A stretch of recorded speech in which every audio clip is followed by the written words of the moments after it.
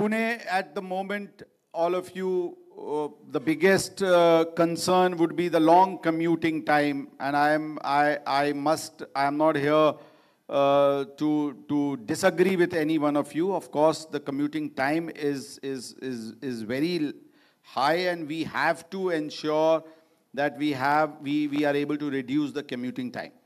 I can tell you that the kind of infrastructural works which are going on in terms of the Metro Rail Corporation, the flyovers, in fact the metro, the Honorable Prime Minister is in town after tomorrow to be inaugurating a very, very important stretch of the underground metro line from Shivaji Court station to the Swagate railway station. And similar such metro works are going on a large scale. The kind of infrastructure which is underway at the moment, which is increasing the commuting time, which is increasing the traffic congestion, is certainly going to ease down once we are through with these infrastructural construction works. Apart from that, there are a lot of development activities which the government is undertaking, which are in the pipeline, and I'm sure that in the days to come, the traffic situation would certainly improve.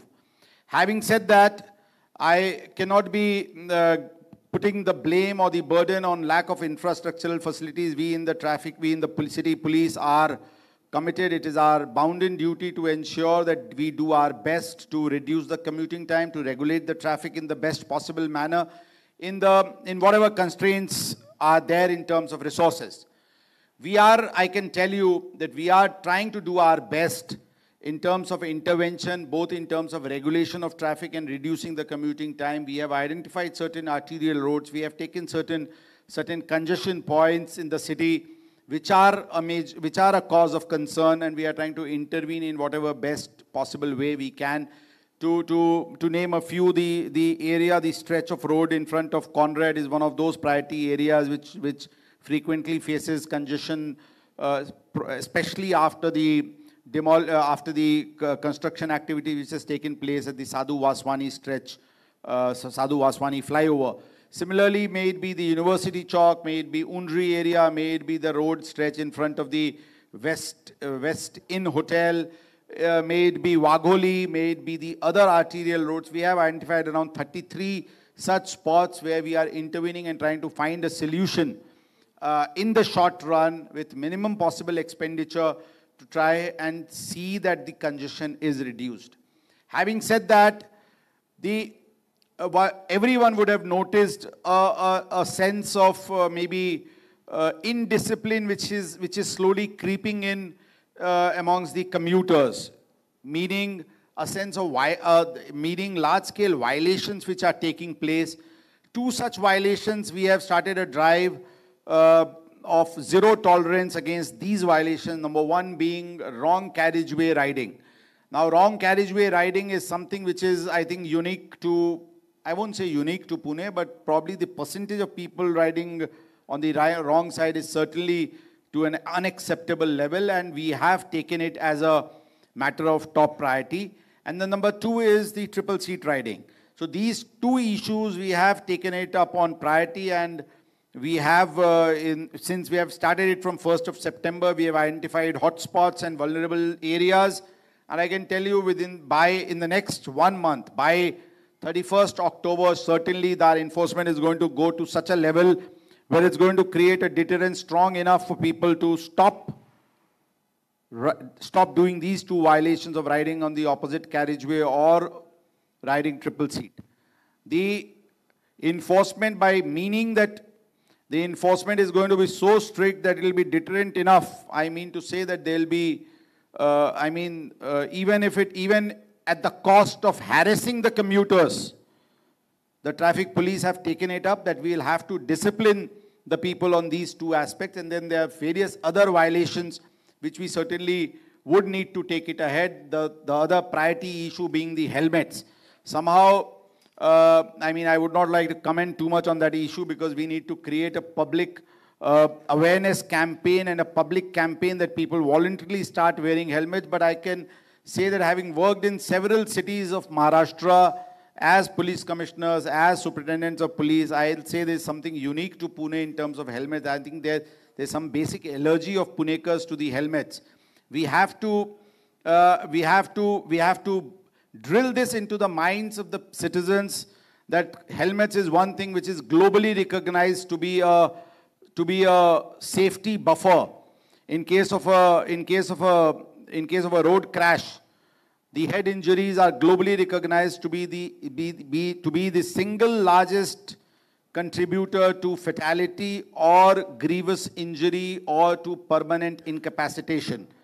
Having said that, this being a globally recognized fact proven all across, yet somehow this aspect is not accepted by the Punekars. We certainly need to probably try and find a way out to convince them. I would say that we are not going in for any enforcement at this moment on the issues of helmet, but yes, we need to start a drive, and we shall do it.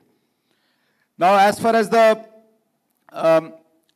traffic, the other aspect on the traffic issue is we have taken up which is related to traffic, but has also implications on the crime and the street crime situation, is about the road infrastructure. First and foremost being the street lighting issue. Yesterday itself we had a detailed meeting on this with the concerned planning agencies, and we have tried to give them a target, a goal which each one of them sets for themselves, that by post Navaratri in the next 15, 20, 25 days or a month, we should have streets lit up. There is no reason why a city so urban as Pune has such poor infrastructure that I was crossing Conrad right now, and I could hardly see any streetlights on that stretch of road. I mean, I don't see a reason why there are so few streetlights, and you can see poles at many of the places, but the streetlights are not working. So streetlights and other similar road infrastructures, we are trying to, the traffic police, you would know that we are not the spending agency or the implementing agency for any road infrastructure. That's the planning bodies which we do it. But we do not intend to shirk our responsibility by saying that this is their job and this is his job, this is not my job.